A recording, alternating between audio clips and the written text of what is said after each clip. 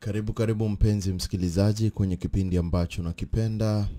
Jina langu ni Muoki na nashukuru sana leo uko pamoja na mimi kwenye kipindi ambapo tunaweza tukasikia mambo mengi kuhusu vile Mungu anazungumza. Na tumekuwa kwenye series ya kitabu cha Ufunuo na leo tuko kwenye sehemu ya kitabu cha Ufunuo mlango wa 4 ambapo tunazungumza kuhusu enzi ya Mungu. Enzi ya Mungu, na ili tuweze kujua Mungu anasema nini, anazungumza nini kuhusu sisi na kwetu sisi kumradhi, na anasema nini kuhusu enzi yake. Na tunaona kitabu cha Ufunuo mlango wa 4 kuanzia mstari wa kwanza. Maandiko yanasema baada ya hayo naliona, na tazama, mlango ukafunguka mbinguni, na sauti ile ya kwanza niliyoisikia kama sauti ya baragumu ikinena nami ikisema, panda hata huku, nami nitakuonyesha mambo ambayo hayana budi kuwako baada ya hayo. Kumbuka hapa Yohana, hii ni baada ya kuelezewa mambo mengi sana na yule mtu ambaye alikuwa na mfano kama mwana wa Adamu ambao tunajua ni Yesu Kristo, ambaye aliweza kumwambia, tayari amemwambia mambo mengi kuhusu yale makanisa. Na baada ya hapo tu jambo lingine, another vision, behold a door was opened in heaven. Akaona mlango ukifunguka mbinguni. Hii ni kama maono, ni kama vision, okay? Akaona mlango umefunguka mbinguni, na sauti ile iliyotoka pale ilikuwa kama sauti ya baragumu. Baragumu is what we call a trumpet, okay? So ilikuwa ni kama baragumu inaongea na yeye. Yani sauti ile ilitoka pale haikuwa ya kawaida, haikuwa ya mtu wa kawaida, bali ilikuwa kama ya trumpet ama baragumu ikinena naye ikisema, panda hata huku, come up and I will show you things which must be here after. Yani njoo hapa au panda huku, nami nitakuonyesha mambo ambayo hayana budi kuwako baada ya hayo. Hebu tuone ni mambo yepi haya ambayo alikuwa hana budi kuyaona. Tunaona mstari wa 2 unasema, na mara nalikwenda katika roho, na tazama kiti cha enzi. Kumbukeni leo tunazungumzia enzi ya Mungu. Kiti cha enzi kimewekwa mbinguni, na mmoja ameketi juu ya kile kiti. Umeona kunacho kiti, na hapa Yohana anasema alikuwa kwenye roho, alikuwa katika roho. He was in the spirit, okay? Kwa hivyo hakuona tu kwa mwili, kwa sababu kumbuka maandiko yanasema huwezi ukaona Mungu na uishi. Kwa hivyo hii lazima ilikuwa ni maono. Aliona kwa roho, katika roho. Akaona, akaambiwa tazama, okay? Akatazama, na kiti cha enzi kilikuwa kimewekwa mbinguni, na mmoja ameketi juu ya kile kiti. Ni nani huyo? Mstari wa 3 unasema, na yeye aliyeketi alionekana mithili ya jiwe ya yaspi na akiki. He that sat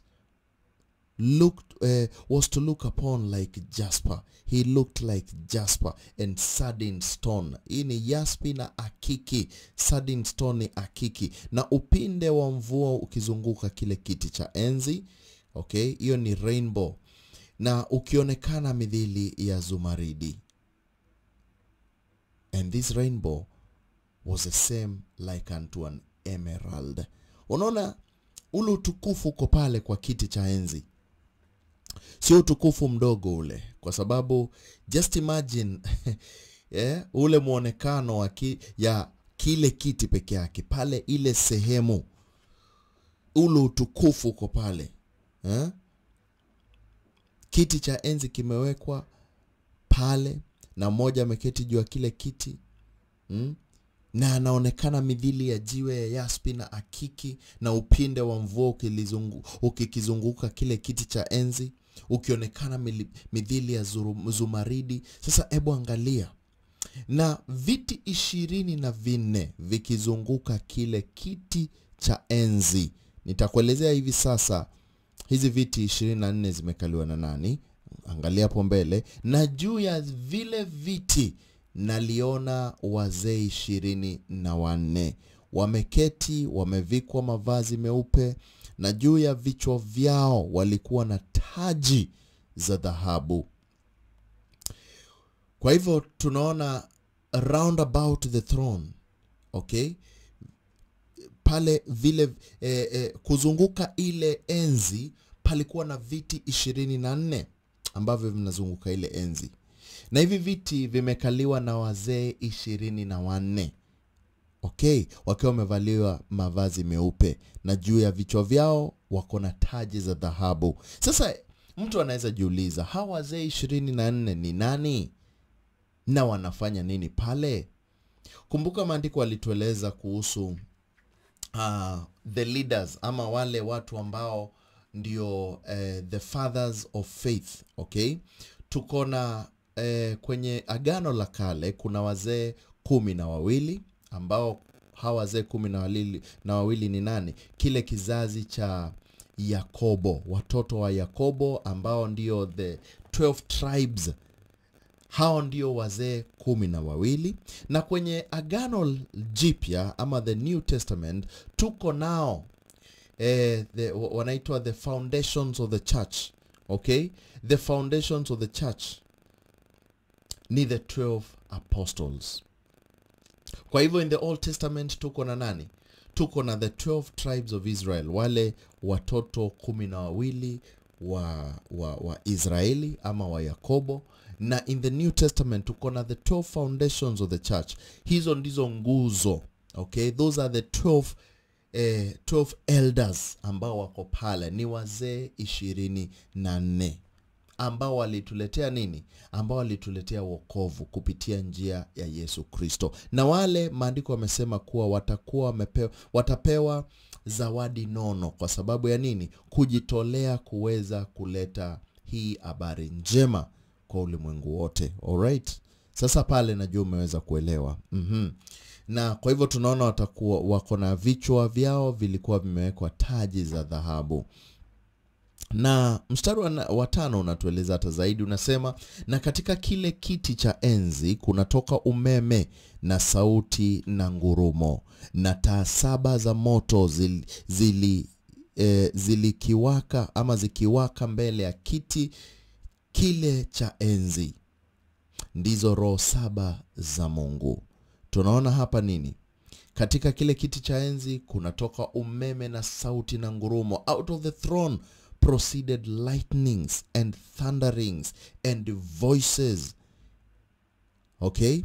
And there were 7 lamps, na taa 7 za moto of fire burning before the throne, which are the 7 spirits of God. Hizi ndizo roho 7 za Mungu. Unajua ikiambiwa Mungu ana roho 7, watu wanaweza shangaa, Mungu ana roho 7 vipi? Nafikiri Mungu ataweza kutueleza as the days continue, na tukiendelea kufanya haya masomo ya kitabu cha Ufunuo, tutaweza kuangalia tuone hata roho hizi 7 za Mungu ni zipi, na nitakuja baadaye kuja fanya mafunzo tuweze kuelewa, sababu kujua ni vyema. Unajua maandiko yako na vitu vingi sana ambavyo tunahitaji kujua. Sasa hapo tumeona tayari umeme, ngurumo, sauti, taa 7 za moto zikiwaka mbele ya kile kiti cha enzi, na hizi ndizo roho 7 za Mungu. Na mstari wa 6 unasema, na mbele ya kile kiti cha enzi kulikuwa na mfano wa bahari ya kioo, kama bilauri, na katikati ya kile kiti cha enzi na pande zote za kile kiti walikuwako wenye uhai 4, wamejaa macho mbele na nyuma. Hapa ndugu yangu, dada yangu, kuna jambo kubwa sana ambalo ni la kufana kuweza kukuonyesha ni nani wale wako pale kwenye kiti cha enzi. Yaani uweze kuona utukufu wa Mungu vikamilifu, uweze kuuelewa, uweze kuona kila kiumbe kinamtukuza Mungu. Unajua saa zingine unasikia nyimbo zinasema, na kila kiumbe kimtukuze Mungu, kila kiumbe kimwimbie Mungu, kila kiumbe. Hata kuna mahali Yesu alisema, msiponiimbia haya mawe yataniimbia mimi. Watu wanashangaa, Yesu alikuwa anaongea tu. Lakini kwenye kiti cha enzi utaweza kujua ni kweli hivi Yesu alikuwa anazungumza. Kila kiumbe kinamtukuza Mungu. Iwe miti, iwe wanyama, iwe aina ya kila kitu, hadi samaki, hadi nini, zote zinamtukuza Mungu. Hadi mawe, hadi mchanga, hadi upepo, hadi mawingu, hakuna kitu hakimtukuzi Mungu. Kwa sababu vyote viliumbwa na Mungu na vyote vinajua muumbaji ni nani. Na ndio unaona hapa, nataka nikufungue macho uweze kuona. Okay? In the sea of glass. Nini ilikuwa inafanyika? Na hivi ni viumbe vipi ambavyo viko pale? Kwa kimombo nikikusomea ndio uweze kuelewa kidogo. Inasema, and before the throne there was a sea of glass like unto crystal, and in the midst of the throne and round about the throne were 4 beasts full of eyes before and behind. Umesikia hapo? So this sea of glass, ama bahari hii ya kioo, nataka nitakuja baadaye siku nyingine niweze kuelezea the sea of glass iko wapi. Unajua kila siku unaona the sea of glass, lakini haujawahi tambua ndio hiyo. Ukitazama juu angani, wewe huo unaona nini? Unaona anga ikiwa rangi ya blue. Na ukiangalia bahari ni rangi ya blue. Ushawahi kujiuliza mbona anga inafanana na bahari? There is a sea of glass. Ndugu yangu, nenda soma kitabu cha Ufunuo, cha Mwanzo. Mungu alipokuwa anaumba ulimwengu, je, alisema nini? Alitofautisha maji ya juu ya angani na maji ya chini yenye yaliyo ulimwenguni na hata yaliyo chini ya ardhi. The great deep, the waters which are on the earth, and the waters above the earth. Lakini unajua mafunzo ya siku hizi ya shuleni yamepagawa watu kuwadanganya wasiweze kuelewa ukweli. Watu wengi wanadanganywa kuwa wao nilikuwa naona kitu ilikuwa inaitwa evolution shule. Watu wanadanganywa kuwa mko kwenye mpira unazunguka na wewe ni nyani. Saa zingine mimi nashangaa haya masomo aliletwa ili kutupumbaza sisi Waafrika tusiwahi elewa Mungu, na sio Waafrika tu, watu wote ulimwengu tusiwahi elewa Mungu. Sababu Mungu anasema mimi niliwaumba kwa mfano wangu. Ila hali masomo yanakuja hapa yanatuambia sisi tulitoka kwa nyani. Sasa wewe utakubali gani? Maandiko yanatuambia kuwa Mungu alitofautisha maji yaliyoko juu ya ardhi, angani, na maji yaliyo ulimwenguni na chini ya ardhi. So sasa hapa tunaishi pako na space ile tunaita the firmament. Lakini ukiambia mtu hivyo atakwambia hapana. Na maandiko yanasema vizuri, before the throne there was a sea of glass. Mbele ya kiti cha enzi kulikuwa na mfano wa bahari ya kioo. Are you seeing the point here? Yeah? Na katikati ya kile kiti cha enzi na pande zote za kile kiti walikuwako wenye uhai 4 wamejaa macho mbele na nyuma. I want to show you the 4 beasts full of eyes before and behind. Hebu tuwaone hawa. Na huyo mwenye uhai wa kwanza alikuwa mfano wa simba. The first beast was like a lion. Na mwenye uhai wa pili alikuwa mfano wa ndama. Na mwenye uhai wa tatu alikuwa na uso kama wa mwanadamu. Na mwenye uhai wa 4 alikuwa mfano wa tai arukaye. So are you seeing these 4 beasts? Are you starting to see? Are you seeing this one? So wa kwanza alikuwa nini? Mfano wa simba. Hiyo ni kurepresent nini? Wanyama wote wa porini. Na mwenye uhai wa pili mfano wa ndama. Wanyama wote wanaowekwa manyumbani. Ndama, calf, or a cow. Okay? Wale wanyama wote ambao wanawekwa nyumbani. Domesticated animals. Okay? Hao ni wa pili.